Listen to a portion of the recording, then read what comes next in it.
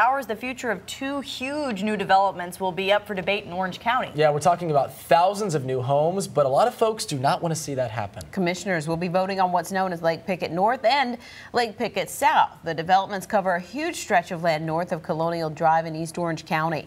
Developers want to build more than 4,000 new homes there, but many who live nearby are fighting it. They say those homes will ruin the rural feel of their community and create too much traffic. Commissioners are expecting hours of debate on this project this afternoon. We'll let you know what comes out of that meeting and what they decide.